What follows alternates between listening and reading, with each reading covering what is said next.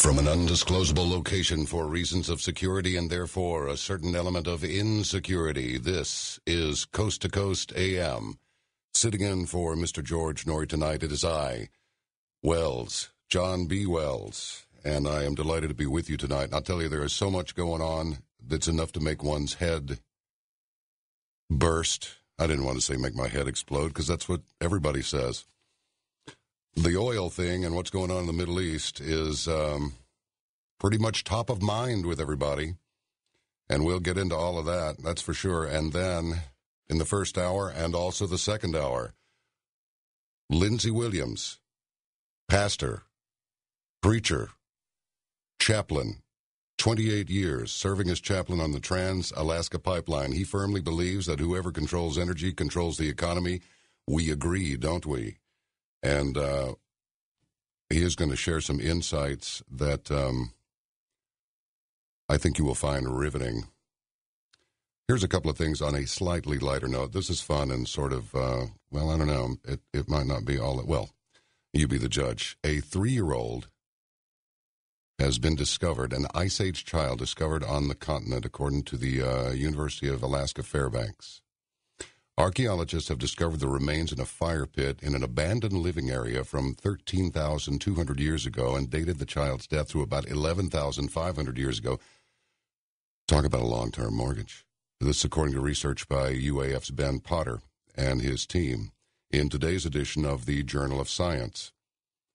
Now, the thing that is really strange is that even that long ago, it's difficult to attempt to get inside the heads of the ancient humans, but Potter thinks the circumstances of the child's burial and the subsequent abandoning of the living area points to the emotions of the house's inhabitants. He said, I do think that a reasonable interpretation of that would be that they cared for the child and the child was important to them.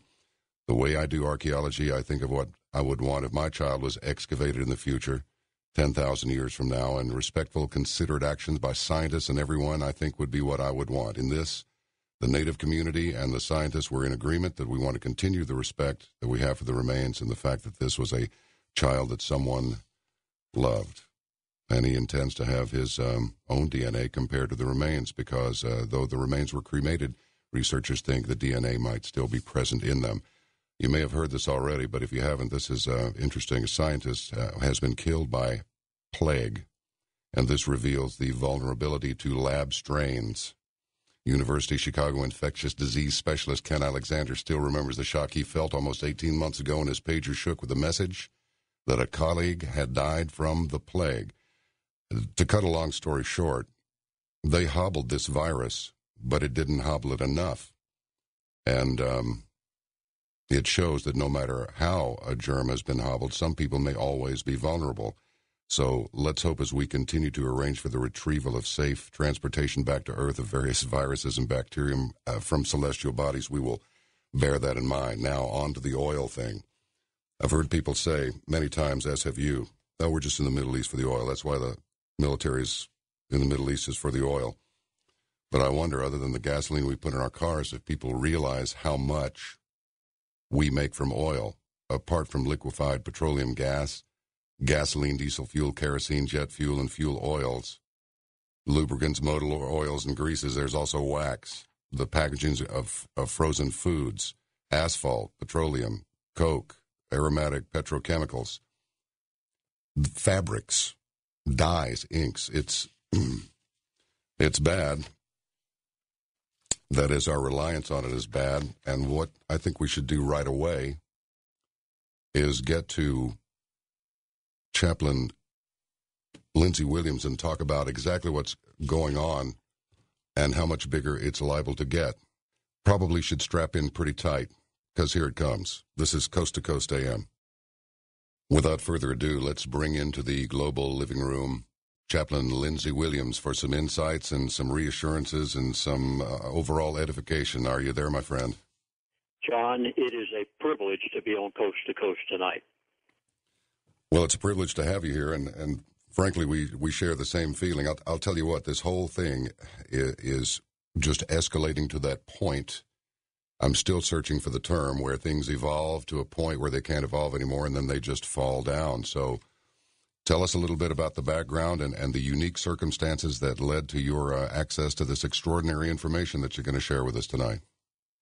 Well, many years ago, I went to Alaska as an aviation missionary.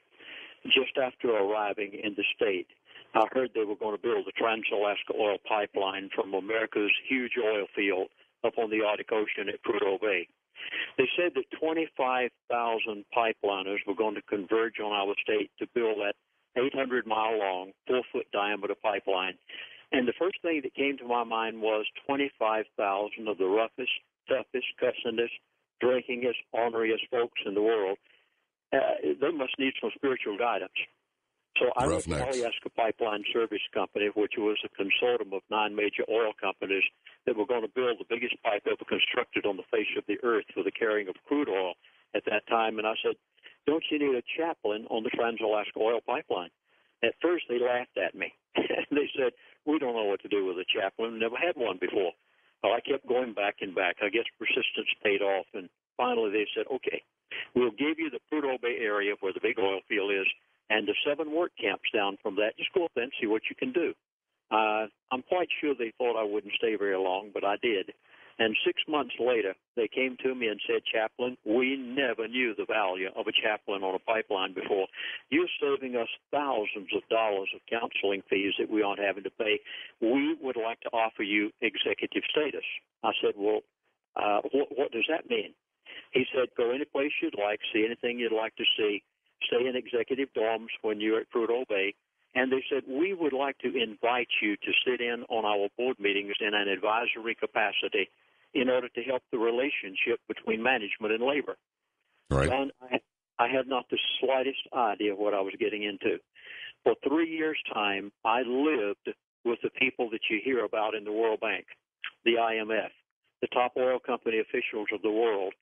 It changed my life because prior to that, I had been a pastor of a church for 12 years. I'd been a missionary in Alaska for a while. And all of a sudden, I'm thrown into the midst of a den of thieves, the most corrupt people I'd ever come across in my life. And I was dumbfounded that such people could even have the audacity to do what they did. If someone had asked me before I went to the pipeline, Chaplain Williams, do you believe there's a group of people on the face of the earth who control the world? I would have laughed at them. After 3 years of living with these people, sitting across the dinner table from them, talking to them, not in my church, but on their oil field, if someone had said, do you believe there's a group of people who tell the president what to do, dictate to Congress what bills to pass, and tell OPEC on any given day what they're going to give them for a barrel of oil? I would have said, not only do I believe it, I sat and listened to them talk about it, John. Good grief. Well, my father told me many years ago, and of course it had credence with me because it was coming from my dad, but he said, you know, the president has a meeting with some people. They go into office glowing, but after that meeting, they're never the same, and they look visibly aged after this meeting. Don't know who the meeting is with, but it occurs. So who are they? I would like to say very emphatically, as a man who has been a minister of the gospel for over 50 years, I say as honestly as I can, there positively is a group of people on the face of the earth who control the world. Now, I would never have believed that until I had lived with them. But if there's any doubt in anyone's mind out there in Coast to Coast AM this morning about the existence of these people, let me say emphatically, I lived with them for 3 years. I talked with them. And over these past 35 years, there were 2 of these individuals who I think more or less, John, out of respect for the fact that I gave 3 years of my life to be the chaplain to these people, I think probably that's the reason they kept in touch with me, and I was able to contact with them on a regular basis. They have told me things over these 35 years. Every time they have ever said anything to me, it has never failed to happen exactly as they said it. And sometimes they would tell me things that were going to happen 2 and 3 years in advance. And never has it failed to happen because behind closed doors they had planned it. So let me say that nothing ever happens in politics or in Washington or in monetary affairs, but that it was planned first by the elite of the world who know exactly what they're doing. An illustration of this was about 5 months before the Egyptian crisis in the Middle East. I was told on the phone by one of these individuals one day that there was going to be a crisis in the Middle East. Well, all of us had thought that crisis was going to be with Iran, and I asked him the question outright, is this going to be a war with Iran? He would not reply. I said, well, would you tell me where it's going to be? He wouldn't say. I did not know it was going to be Egypt, but I knew it was going to happen. I went on radio shows all over America, and I said to people, there is going to be a crisis in the Middle East within 4 to 5 months, and in exactly 4 months, it broke out in Egypt. Now, I know where this is going. They have told me. I know exactly what's going to happen to the oil in the Middle East. And basically, before one of these gentlemen died just recently, I can use his name now, so it's no secret whatsoever. I know last time I was on Coast to Coast, the talk show host tried his best to get me to give the name of this man. I couldn't, out of respect for him. But he passed away a few months ago. His name is Mr. Ken Fromm. And I remember that one day he said to me, he was in his 80s, and he said, Chaplain, I'm too old to care. Just tell him everything. And he basically, before he passed away, told me everything that the elite planned to do from now through the year 2012, John.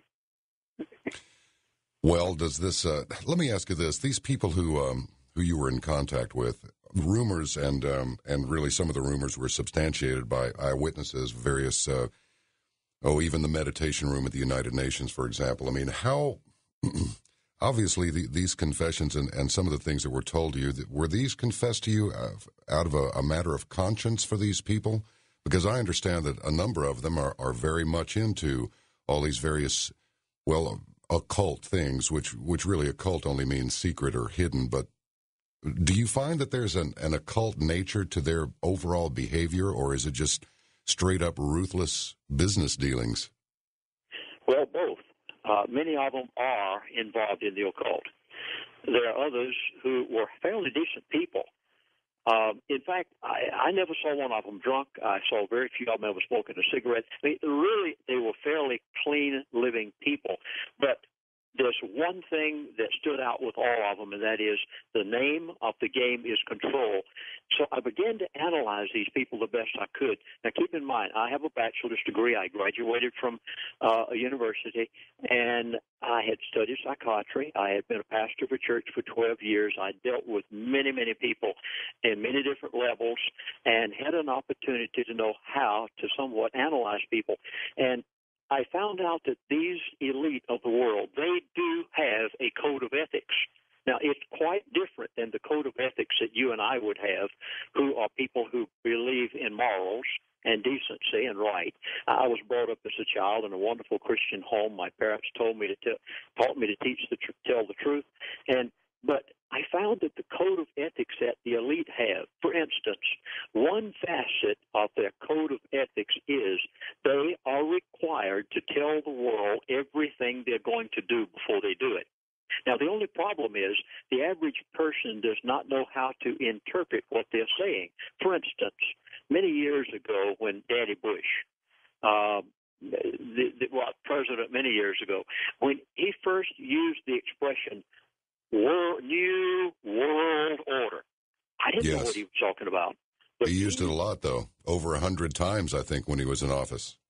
Yes, and oftentimes he would use the expression 1,000 points of light. Did he know what he was talking about? He sure did. But when I talked with these people and found out just what they meant by what they said, they were telling the world what they were going to do. So in their code of ethics, part of it is we must tell the world everything we're going to do before we do it. Now, their perversion is Hollywood. I say this very emphatically. I've been talking with them many, many times. And their method of telling the world what they're going to do is the liberal media. Their perversion is Hollywood, and their mouthpiece is the liberal media. If you listen to it, you'll find out sometimes, if you know how to listen to their buzzwords, you'll be able to figure out what they're saying, John.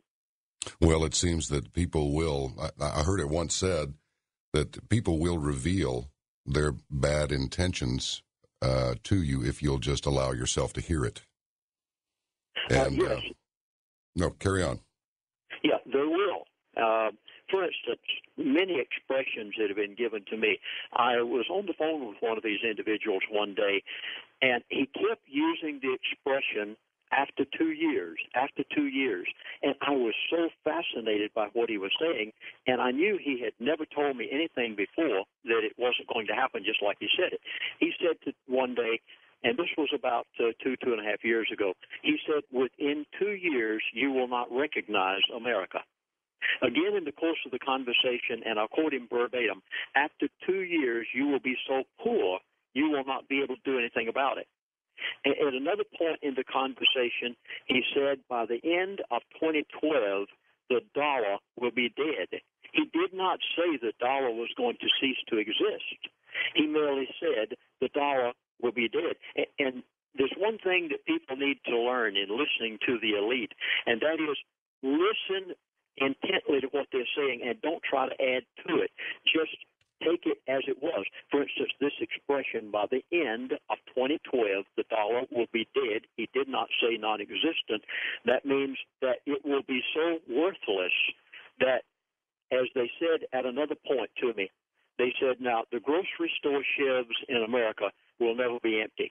They said in the New World Order, we can always supply groceries for the grocery store shelf. If there's a problem in Florida, they have a big freeze, we just bring it in from somewhere else in the world. If California has an earthquake, we haul it in from someplace else in the world. They said, Chaplain, you never have to worry about the grocery store shelves being empty. Now, I know this is quite different, but I have to tell you exactly what's been said. So I give it to you as it is, and then you can take it and do with it as you wish. But he said, the grocery store shelves will never be empty, but he said, Chaplain, you may go hungry. And I said, what do you mean? That doesn't sound right. I said, try to elaborate. He said, the currency is going to become so worthless, the dollar, by the end of 2012, that even though the grocery store shelves are full, you may go lacking for food, John. Well, that sounds like Weimar Germany, the big depression they had in their 20s. Yes. Now, keep in mind that 3 years ago, we had a drop in crude oil prices from $147 a barrel to $50 a barrel. I was told 3 months before it happened that it was going to happen. And I went on radio talk shows all over America. Some talk show hosts wouldn't even let me go on their show. They said, you're crazy. They said it can't happen. Everybody in the futures market for oil was predicting it was going to $200 a barrel. Now, you'll remember this very well 3 years ago. Think back, put on your thinking cap. And this gentleman told me, he said, Chaplain, the price of crude oil approximately 2 to 3 months from now is going to go from $147 a barrel, where it was at the time, to $50 a barrel. I dared to risk my reputation, warn the American people, or give them some hope, really, and say it's going from $147 a barrel to $50 a barrel. You'd be paying $1.50 a gallon at the gas pump. I was laughed at. There were talk show hosts that literally laughed at me. One Wall Street analyst was on a show with me one day, and he said, Chaplain, quit this. He said, you shouldn't say things like that. Don't you know this is going to impact the world to a point that, come on, please, don't keep saying things like this. I said, sir, it is going to $50 a barrel. It actually went to $43 a barrel, as some of you will remember, and it went to $1.50 a gallon at the gas pump. And at the time, I was told, and this is recorded on many radio stations across America. You can find it in the archives, and you'll also find it in my 6 DVD set that I made about a year and a half ago, Everything the Elite Told Me, for the past 2 years. And I said, I was told that the price of crude oil is going to stay, and I gave the exact time because they gave it to me, it's going to stay at approximately $50 to $70 a barrel for 2.5 years. It did, exactly as they had told me. It then began to go up, and I told folks, I said, it's going to go back up, and I'll tell you where it's going. Within the next 9 to 12 months, I have been told that the price of crude oil is going to go from $150 to $200 a barrel. Now, you're talking about the currency. Let's put it this way. A gallon of gasoline today still costs the same thing it did 3 years ago when it went to $1.50 a gallon. You say, no, Pastor, Chaplain, I just went to the gas pump and I'm paying over $3 for it. No, you aren't. Now, watch this now. 4 quarts to a gallon. Oh, yes. I'll tell you what, we're about to come up on a hard break. In for George Noory, this is John Wells, and I want to know, who are these people? Are they Europeans? Are they multinationals? Is it one small group? They're obviously unicultural. And then, how long until the real fall, and how long will that fall last? And what's on the other side of it? We're speaking with Chaplain Lindsey Williams on Coast to Coast AM. Please stand by. Thank you, my invisible friend. Well, so unlike the Great Depression of the 30s, where the money had value, but there just wasn't any, according to the chaplain, Lindsey Williams, our guest tonight, this time the money is going to be worth very little. And so then it follows with all of these things that we make from our oil, from wherever it comes from, what are we going to do about that? They're already paying $9 a gallon in London right now, with the price of oil just slightly over $100 a barrel. What happens if it goes to $250? I want to know, and I know you do too, so please stay with us.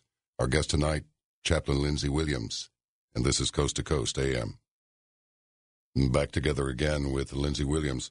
Well, before we needed to break, which we have to do, you were talking about a quart is still a quart and a gallon is still a gallon, and $50 a barrel is all we're paying. But the problem is the money's not worth anything, so it's going to turn to $2.50. Is that pretty much it?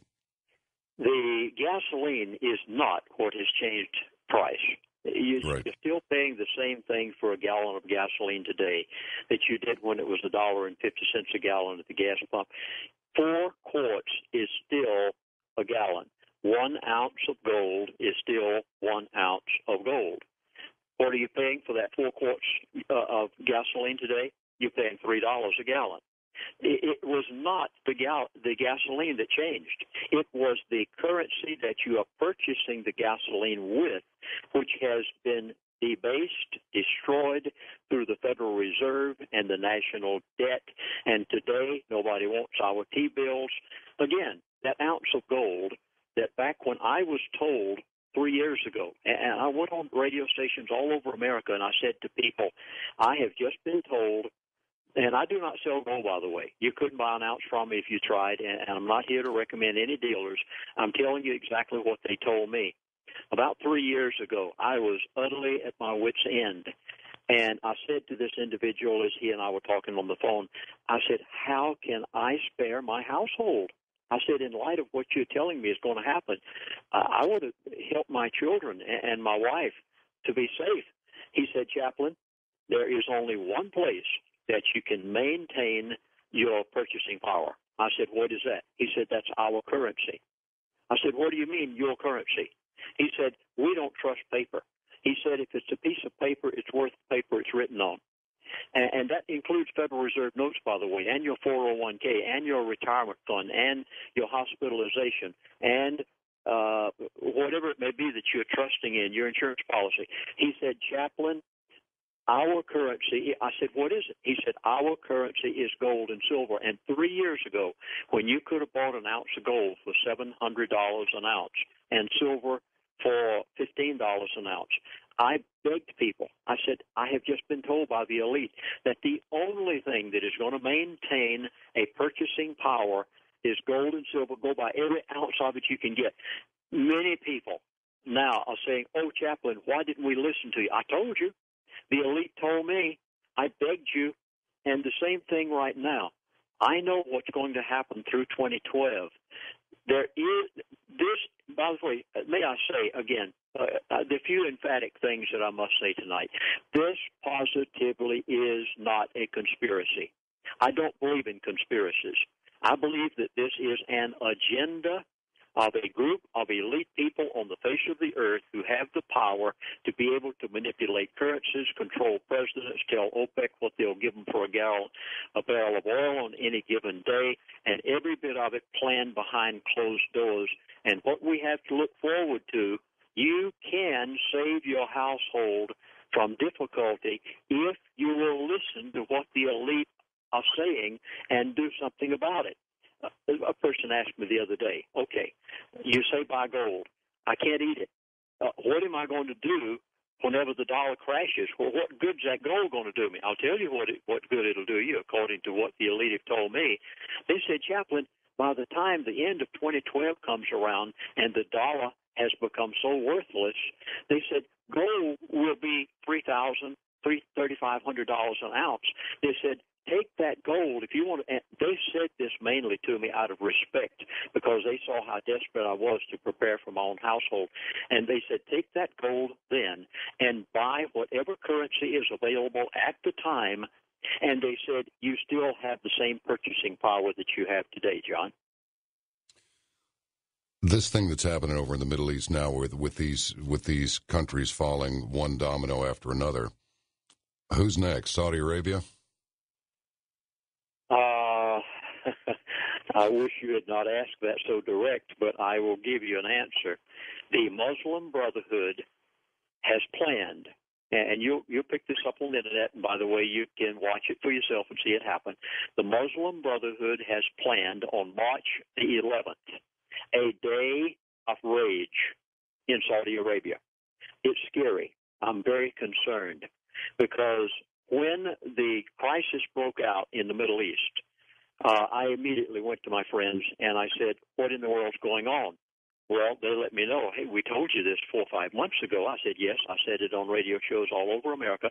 And then when it happened, people called me up on the phone and said, Chaplain Williams, you're a prophet. And I said, no, I'm not a prophet. Let me say very emphatically to your audience right now on Coast to Coast AM, I am not a prophet. I merely know the people who are doing it. They give me the information. I give it to you. I didn't get this from any divine source or any other source. I got it from the elite who are, by an agenda, doing what they're doing. And they said, okay, this is what's going to happen. The Middle East is going to continue to break out in more and more situations like you saw in Egypt, like you're seeing in Libya right now. It will spread from country to country. There is a reason why they're doing this. The king of Saudi Arabia 3 days ago flew back from his penthouse in England to Saudi Arabia. They're doing everything in their power to give the people anything they want in order to keep them quiet, but it won't last.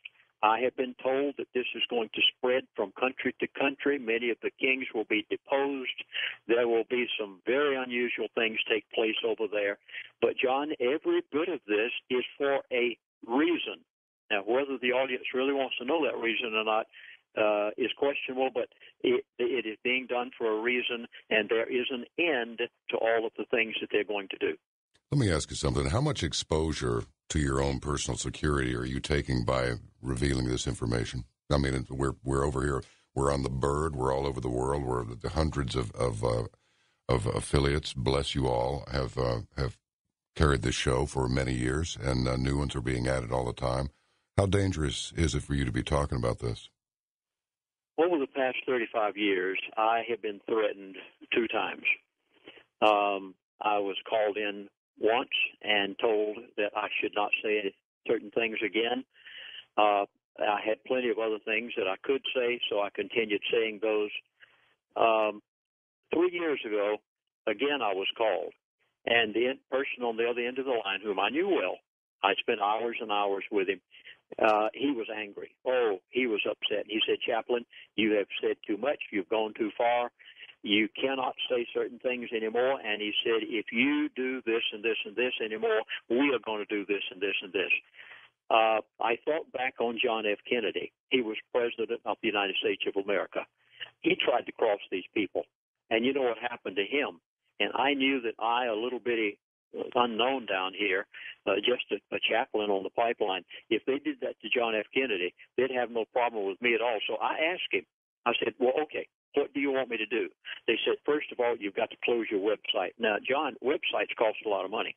And I didn't want to close my website. I had a beautiful one. It was lwoil.com back in those days. And he said, you've got to close your website. You're saying too much. And he said, secondly, there are certain things in your DVD that you've got to take out. I said, I'll be more than happy to, but I said, can I continue? to say certain things? He said, yes, don't mind at all. But he said there's certain things you can't say. So 2 times in these 35 years, I have been threatened. I'm still here alive. I agreed to do what they said. I figured it was better to be able to say some things that could help people than to be able to say nothing. So as a result, I went along with some of the things that they asked me to do, John. Understood. Well, going back to that whole, I was about to be flippant and say, well, it's it's quicker than some other ways one can go since we're all headed that way. Anyway, well, this is really huge. So, and there's, I can't possibly know as much about what you've learned as you do, and we only have 2 hours together, but we have the majority of that time left. So let's just keep rolling. So, what action are foreign countries taking because of the falling dollar and the increasing price of the crude? What is, if we're taking the beating on this end that we're at least at this point somewhat aware of, what's going to happen to them, and what will their reaction be to it? Well, I will answer that question. Let me answer it by a number of statements. First of all, and please, I hope everyone out in the audience will write this down. And also, I'm going to give some dates tonight. I want you to write those dates down on a piece of paper. Put them beside your calendar. And every time one of them takes place, I want you to mark it off. Don't dare say Lindsey Williams is a prophet. Take my word for it that I got this from the people who are doing it, and then you can go from there and be honest about it. First of all, the standard currency of the world is crude oil. This is so important. I was told this numbers of years ago by one of these individuals. He said it is not the dollar, it's not the yen, it's not the pound, it's not the won, it's not the ruble. He said the standard currency of the world is crude oil, and whatever crude oil is traded in will be the reserve currency of the world.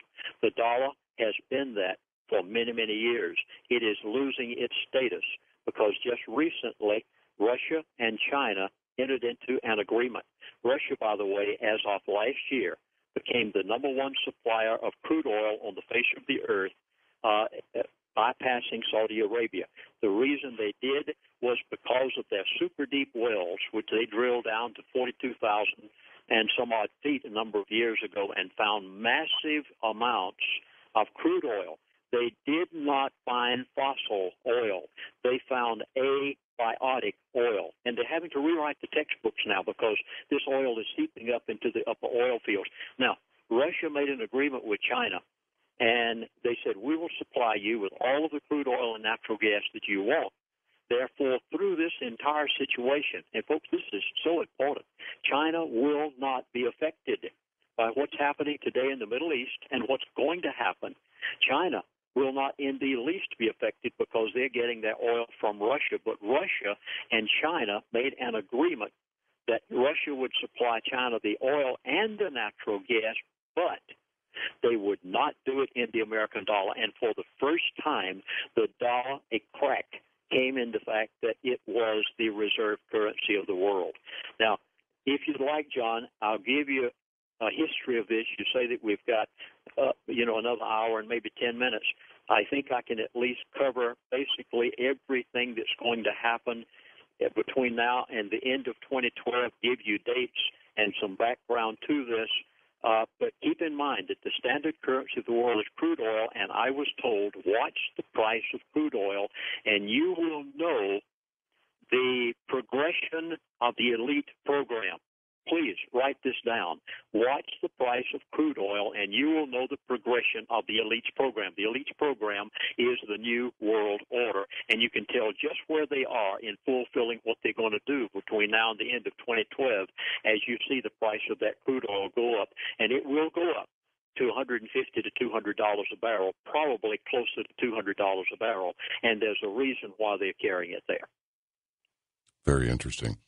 I've theorized for a long time that the reason that we're in the Middle East is to maybe as sort of a buffer to keep some other interests out of the Middle East. I don't know how valid that little hypothesis is, but I've often wondered if the Russians tried to go into the Middle East, they went into Afghanistan, and certainly if they'd been successful there, well, maybe Iran and Iraq might have been on might have been on their crosshairs. But I'm curious, do you think that our presence over there has anything to do with keeping the Chinese out?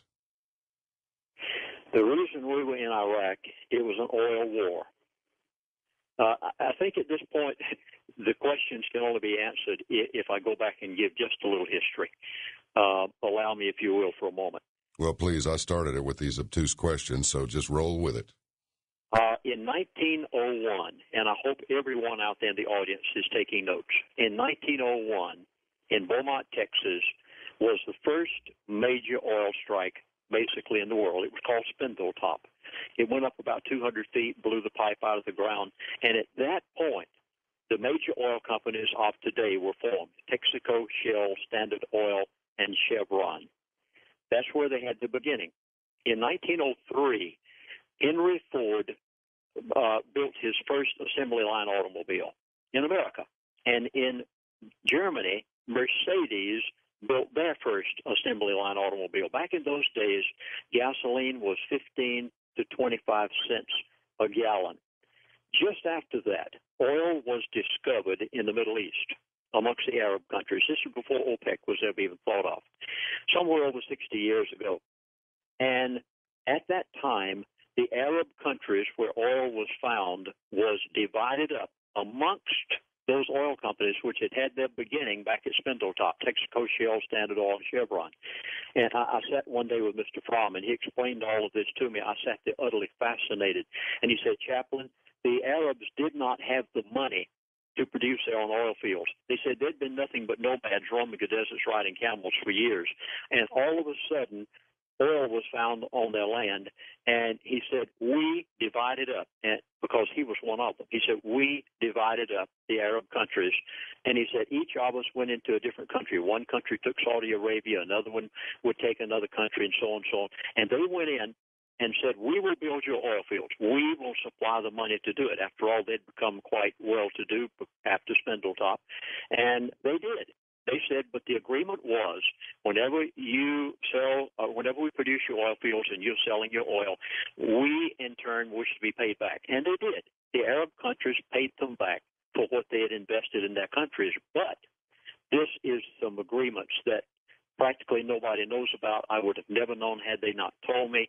At that time, they agreed that we would not produce America's oil fields. Now, this is so significant because just a little later in the program, I'm going to tell you when we are going to produce America's oil fields, and you are going to be dumbfounded when you put it down on your calendar and watch it. Now, Mr. Ken Fromm himself personally, a young man with Atlantic Richfield, was given the job of going to the United Arab Emirates and Dubai in that area and producing the oil fields on behalf of Atlantic Richfield. Other countries, the other oil companies took on. Now, that was at the same time. This is so important that you write this down. That was the same year, 1981, that the 401ks came into being. Oh, my goodness, it was all done for a purpose. They knew what they were doing, and they looked to the year that we are in right now, 2011, and saw and had planned what was happening. So let's go a little further. You'll remember that 1977 through 1981, President Carter was President of the United States of America, and his Secretary of State was Mr. Henry Kissinger. Kissinger traveled abroad that year to all of the major oil-producing countries of the world, and he said, "I want to cut you a deal." You know what? I would really appreciate it, and I know our audience would too, if we can just hold up right there, because I really want to hear about this deal that Mr. Kissinger wanted to pitch these people, because apparently they went for it. This is John Wells in for George Noory, and our guest tonight is Chaplain Lindsey Williams. Please stand by, because we're going to go down the rabbit hole a little deeper here on the other side of this break. This is Coast to Coast AM.